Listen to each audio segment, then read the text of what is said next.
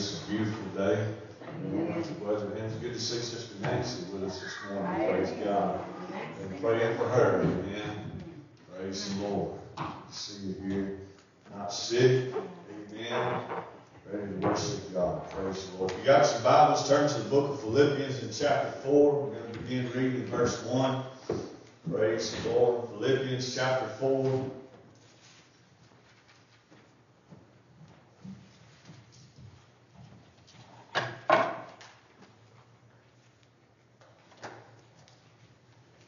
Philippians chapter 4, verse 1. Read a few scriptures this morning. Amen. Say amen when you get there. Amen. Man, I guess your brain is programmed to remember stuff when you pair it up with other things. You know, I don't know if that works for me. It works for some people, but a fellow told me how do I find the Philippians? He said, remember, go eat popcorn. I said, what? He said, Galatians, Ephesians, Philippians, and it's worked for me. So anyhow, praise the Lord. Galatians, Ephesians, Philippians, chapter 4, verse 1. If you can, stand for the reading of God's Word this morning. Praise the Lord. The Bible says, therefore, my brethren, dearly beloved and longed for, my joy and crown, so stand fast in the Lord, my dearly beloved. I beseech you, Eodias, and I beseech Syntyche, that they be of the same mind and in the Lord. And I entreat thee also, true yokefellow, help those women which labored with me in the gospel, with Clement also, with other my fellow laborers, whose names are in the book of life. Rejoice in the Lord always, and again I say rejoice. Praise the Lord. Let's pray. Dear Heavenly Father, we thank you so much for your many blessings. I thank you for the Spirit that's been felt in this place already, Lord God. I pray this morning, Lord God, that you would touch the hearts and souls represented under the sound of my voice. Lord, that you till that soil up so the seed, which is the Word of God, would land on good ground and bring forth much fruit, Lord Jesus. Let us get in and worship you continually in this service, Lord God, and meet with us in the altars and do what only you can do. I pray for these lips of clay that you anoint them, Lord God, and give me the power and the unction of the Holy Ghost to preach this message that you've laid on my heart, Lord God. I pray, Lord Jesus, that you bind up the spirit of hell that may come against this service and loose encouragement in this house, Lord God, deliverance, Lord God. In Jesus' name we pray, and we thank you for the finished work on Calvary. In Jesus' name, amen and amen. Praise the Lord. You may be seated in the house of God. Praise the Lord. I've been kind of studying on this matter and thinking on it all week, and the Lord just kind of dealt with me on going here. He spoke to something I may preach tonight, but you know, we need to just always obey the Lord and stick with what He's got, because He knows what we need to hear before we even ask. Praise the Lord. Amen. But, you know, here in our text, and Paul's writing this letter to Philippi, and he's encouraging people to do the work of the Lord.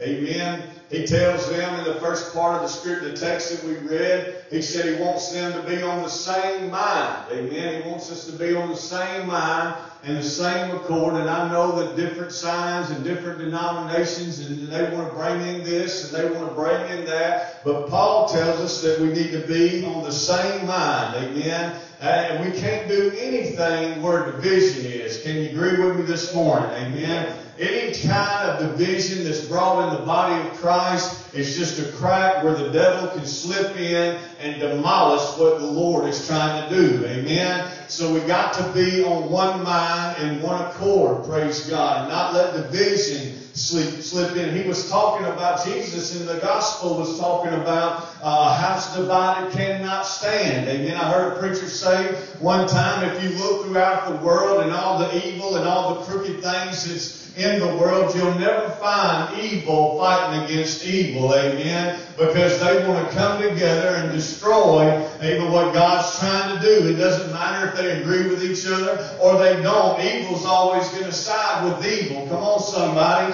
And I think it's high time that the church do the same thing. There's things that's outside of this box right here. that we think is right, and we think is this, and we think is that. But inside of that box is the blood of Jesus, amen? And if we could all come together and agree that that's the only thing that's going to get you to heaven, is the shed blood of Jesus Christ. And the grace of God is the only thing that's going to transform you into who you're called to be, amen? And forget everything else and come together and be on one mind and on one accord. The devil and every one of his demons would not stand a chance against the living church today. Can somebody say amen to me this morning? He goes on to say, to tell them to assist the women and all the fellow laborers whose names are written in the book of life. Amen. He's trying to tell us that we need to be a part of the body of Christ. Amen. We need to be working. We need to be doing something, assisting somebody or whatever the case may be, whatever God has called you to do on this planet before you await your heavenly home. We need to be about the Father's business. Say amen to me this morning.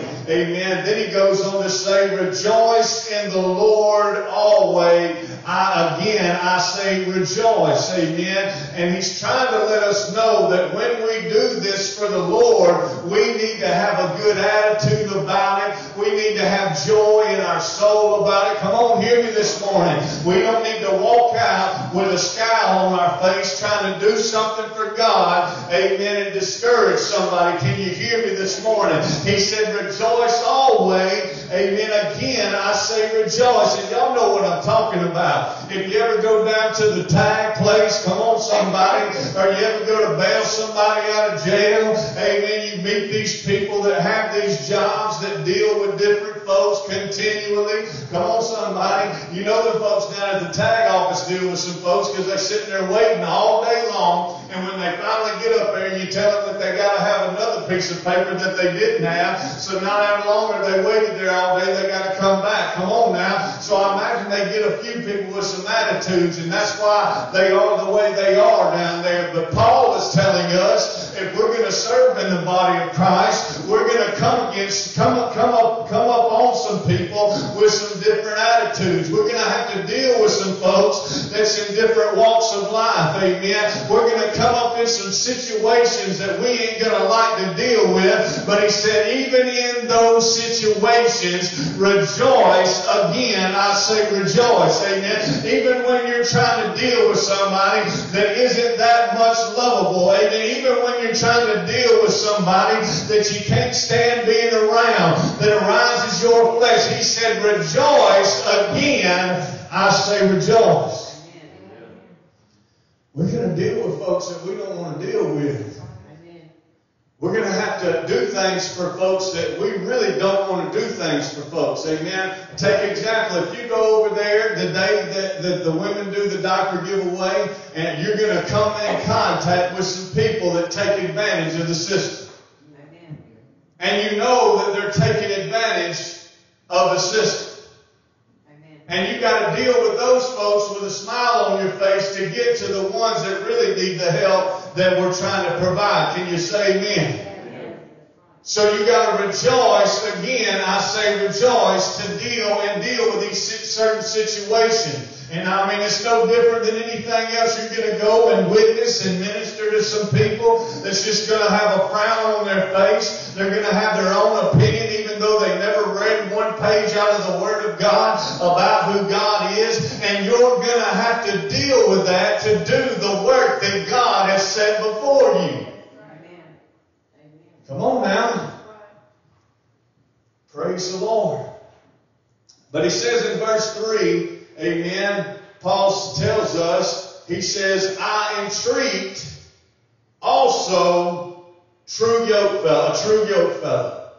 And this is really where God began to deal with my heart. And that's what I want to really preach to you today, is about being a true yoke fellow. Amen. It's about being that person that Paul is trying to describe and dealing with all the things that you're going to have to deal with to be that person. person, amen. You're going to have to deal with all types of walks of life and everything that goes along with it. And that's where I want to go with it today. And you may say, well, what is a yoke fellow, preacher? And I had to kind of look it up myself, amen. I kind of had an idea of what it was, but a yoke fellow is someone who shares the burden and helps in ministry. Amen. Thank you, Jesus. Someone who shares the burden and helps in ministry. Not somebody that just comes to church to be seen. Not somebody that's just out there to, calling themselves a Christian and living their life however they see fit and doing what they want to do, but somebody with a burden for somebody to be saved and helps in the ministry is what a yoke fellow is. Can you hear me this morning? Praise God. It is a vital role that every Christian needs to strive each and every day of their life to walk in. Can you hear me? Amen. He did not call you. He did not save you to come sit on a pew every Sunday at church. Amen. He did not call you to do that and waste time. Amen. He called you to encourage believers and lead the lost to Jesus. He didn't call you just to come and sit on this pew and wait on heaven. Amen. That's our reward. Amen.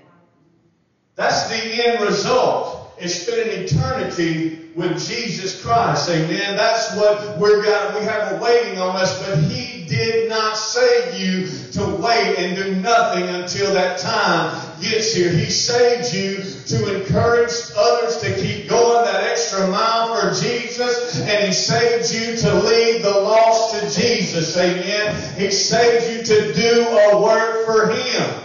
Amen. To glorify His name. That's why He saved you. Praise God. I read a thing on Facebook the other day, and it was a prophecy that David Wilkerson made here some years back. And he prophesied that the church would turn their focus off of leading the lost to Jesus and turn it more onto comforting and encouraging the saints. And if you look around, that's exactly where we are right now. Amen. You go around to all these mainstream denominations and everything, all these other, and even the independent churches and everything, all the churches, they spend thousands upon thousands of dollars each and every year to encourage a saint of God to keep going. And there's nothing wrong with that. We have revivals here a couple of times a year. We'll get a preacher and he'll come and we'll have revival, and I believe that we need that. It revives our spirit to keep going the extra mile. But somewhere along the way, we took our focus completely off leading the lost to Jesus and focused on telling people that they need to come to church. Amen. When you already know that you need to be in God's house. Amen. You already know what you need to do because you've been saved long enough that you've read His Word, and now all of a sudden we think that that's all that we have to do. Come on, can we be honest with one another? And I've fallen short, especially in this. How long has it been since you encouraged a lost person to get saved? When's the last time you witnessed to somebody and asked them, have you ever thought about getting saved? When's the last time that God's nudged you in the dollar store at Walmart to a total stranger and said, go up to that person, ask them about getting saved, and you said, no, I don't believe so, Lord. I'm going to just go to church on Sunday, and I'm going to tell my fellow brother and my sister to keep going that extra mile.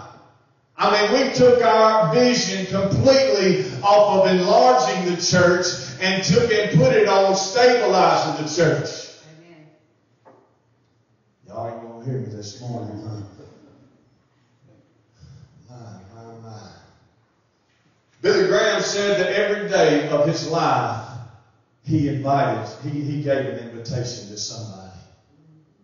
Man, how far have we fallen from that? Amen. Every day of his life, he wouldn't let a day pass without asking somebody if they wanted to get saved. Praise the Lord. We as a church, we have a job to do. Amen. And it's not just the preacher's job to do it, or the preacher's wife's job to do it, or the deacon's job to do it. It's each and every person that is a saved child of God has a job to do. And that job you do is going to help somebody else do their job as well. Amen. When you do your job, then somebody else is able to do their job, and it just works like a machine is supposed to. It works like the body of Christ is supposed to. Amen. If the hand is over here trying to do the foot's work, guess what? It ain't doing it properly, and now all of a sudden the hand ain't doing what the hand's supposed to do because the hand's trying to do the foot's job.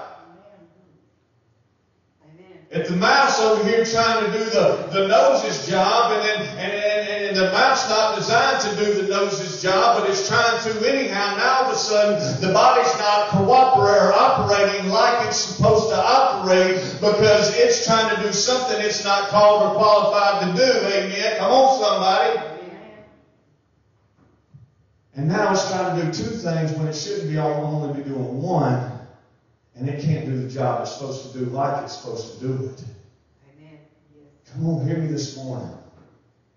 Praise the Lord.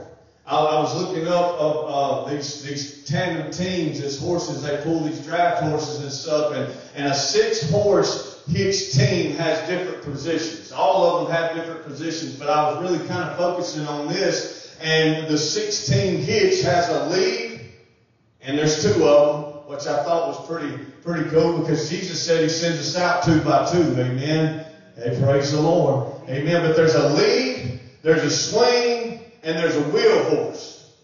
Amen. And every one of these horses have something that they're supposed to do. And if one doesn't do their job properly, then the other horse has to carry the load that they're supposed to carry. And they can't pull the load like it's supposed to be pulled. Can you say amen?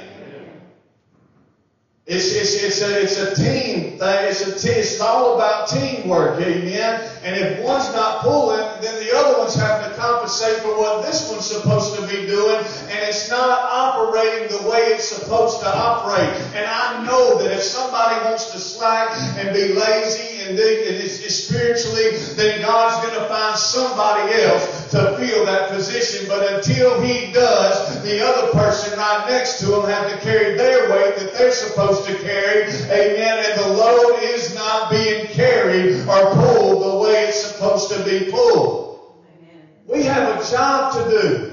There was something that God designed you to do, and I say it a million times every time I get up here and preach, that you were called to do something before you were ever entered into your mother's womb. Before the foundations of the world, you were designed to do a specific thing. Amen. And nobody can do it like God designed you, can do it exactly how God designed you to do it. Amen. Now I know some of it's qualified in the same, but they can't do it. They can't reach the people that God has for you to reach. Amen. They're not supposed to be in the positions that you're supposed to be. Can you hear me this morning? There is a unique thing that you're supposed to do, but if everything else is more important than what God designed you to do, you're not pulling the load. You're not being the yoke fellow that you're called to be. Can you hear me this morning? God's got a plan for your life, but it's up to each and every one of us to put that number 1 on our list and let everything be second. Come on, somebody. Amen. And when we do that, when we want to be the Christian that we're called to be, our family will be just how it's supposed to be. Amen. When we want to be the Christian that God has called us to be, our jobs are going to go just like they're supposed to go. Amen. Because your priorities are put in line the way they need to be put. Glory to God. Amen. Amen. I'm telling you, when I read this, it kind of intrigued me, but the most important part of this horse team is the wheel horses. Now, the wheel horse probably has the worst view out of all 6 of them, because he's got 4 horses behind in front of him. He's got the worst view. And the article that I read said that he does the most work because they always put the stronger horses in the back. Amen. The bigger and stronger horses, because that wheel horse is the horse that slows the wagon down when it's going down a hill, and it picks up the speed and encourages the other horses to do it, and it actually does turn the horse as well. Even though we think that the lead horse is doing all this work, it's actually the one that's not getting that much attention. And I'm trying to tell you right now, amen, when you're doing what you're supposed to do for God, it ain't because you're trying to get the most attention.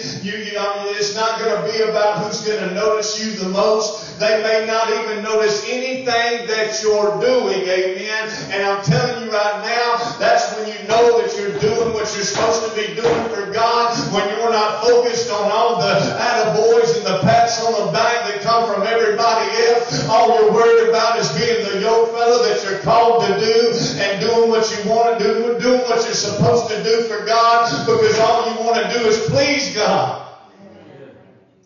Glory to God. It's not about how much I can be seen or how much I can be noticed. It's about your willingness to do your part in the body of Christ. Amen. Glory to God. To help your team. Amen. Amen. We're supposed to be on the same team, right? Amen. We're supposed to be on the same team, and we're supposed to do whatever it takes, and this is that and the other, but now we've fallen in this place where the church, and I'm telling you right now, COVID-19 made the church lazy. Because now they think that they can sit at home and watch something on the internet instead of making the sacrifices it takes to come to God's house, get up, get ready, come on down here, make that drive. And they made the church late. I'm not saying there's anything wrong with watching a minister preach online, because I watch messages all the time on my phone. But when Sunday comes around, we need to do whatever it takes to get to God's house. I'm saying if you're sick, stay at home. But if you're just being lazy, you need to get fired up about God, make the sacrifices it takes to get here, and be the yoke fellow that you're called to be. Come on, somebody, because it's a team. What you do, what I do, is going to make you do your job better. And it's vice versa. What you do is going to make me do my job better. And I'm just throwing this out here, and this is just an illustration on a small scale compared to what I'm talking about. But every church service hinges on, if I do my job correctly, if you do your job correctly, if you do your job, it hinges on that very thing. I'm supposed to come and obey God.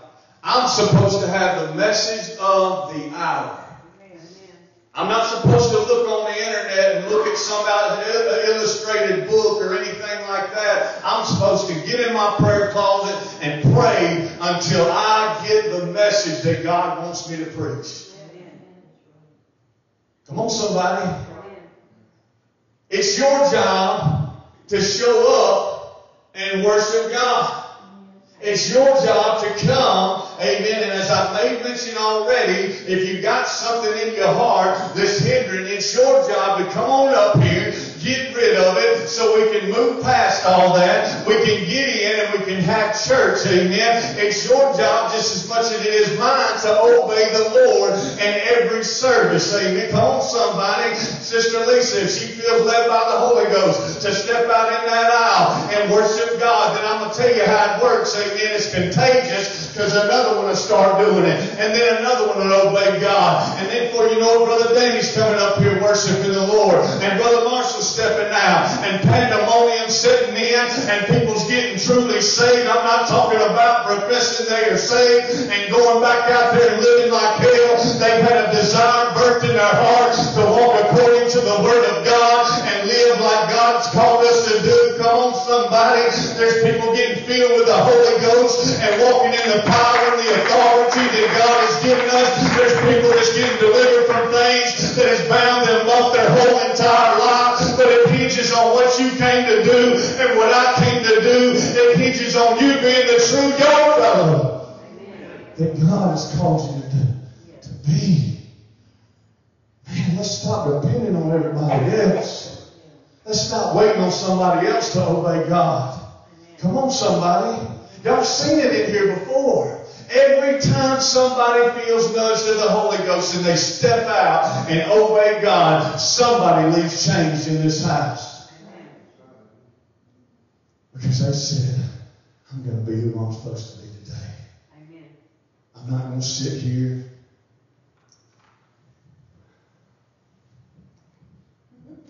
Amen. Amen.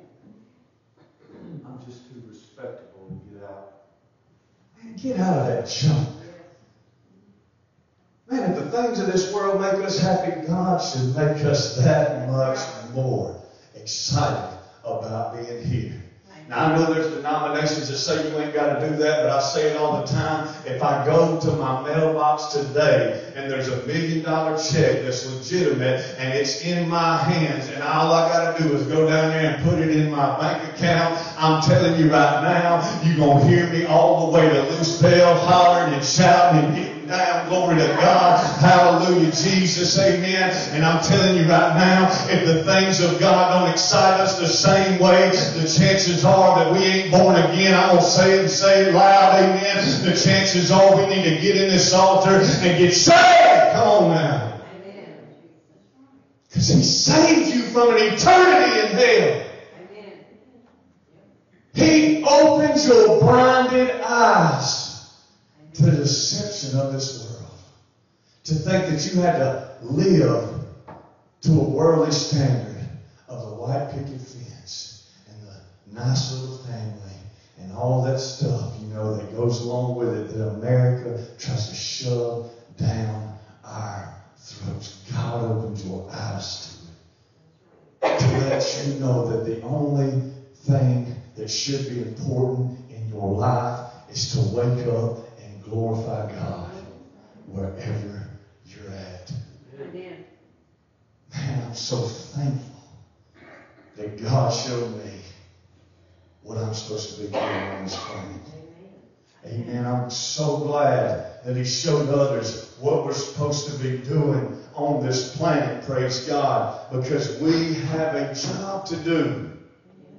We have a job to do. There's people that's falling off into hell every day.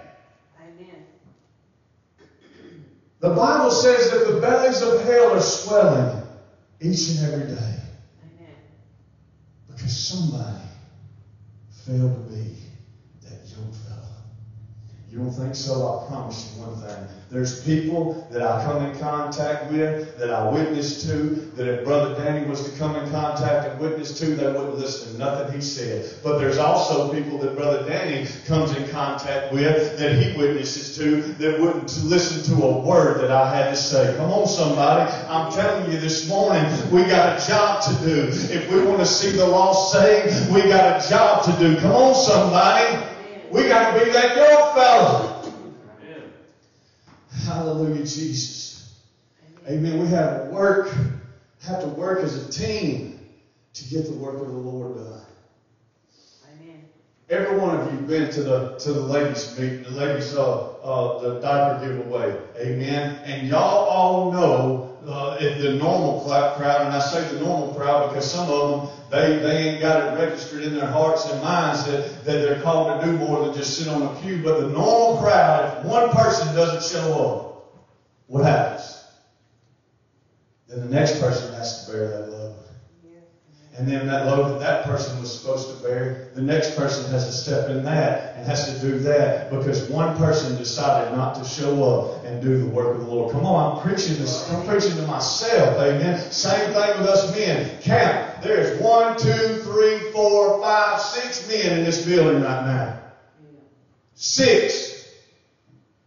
We run probably 30 to 40 sometimes, and there's 6 men in this building right now. We got some young men that we're raising up in the Lord, but there's 6 in this room right now. If one of the men does not show up, amen, guess what?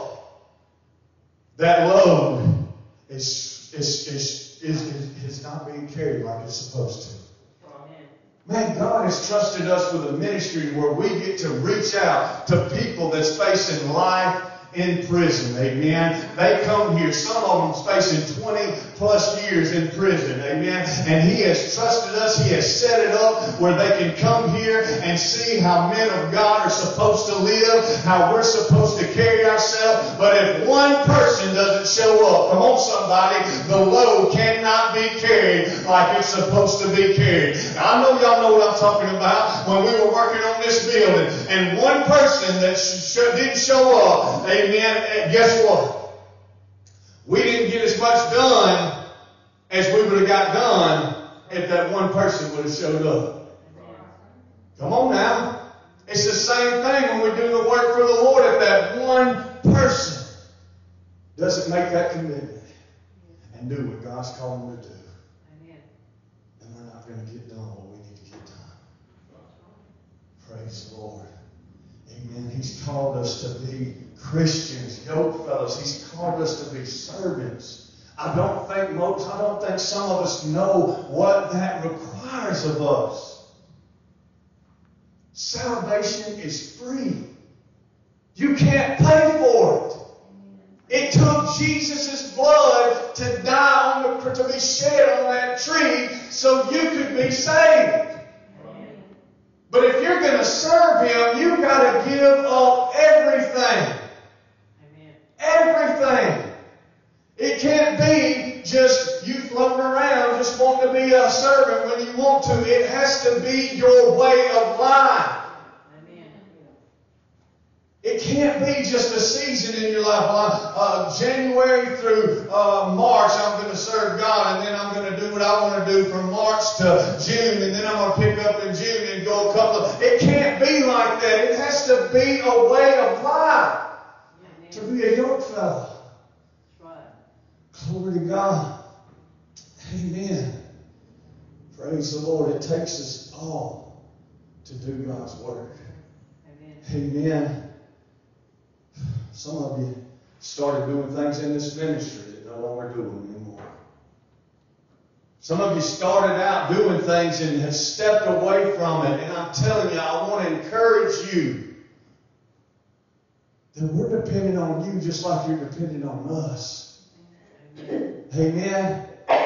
If we want to be effective in this community, it's going to take what you was doing, amen, to step back in that, to start doing what you were doing. Come on, somebody, and kind of let that load be transferred back to that person so they can do what they're supposed to do, and you can do what you're supposed to do, and we can be servants of God. Amen. We can be yoke fellows. Glory to God. Sister, you want to play something? I'm just going to close. Jesus said in Matthew chapter 11 and verse 30, He said, "For my yoke is easy and my burden is light." Amen. And when you truly are born again, it's no longer a job. It's a way of life.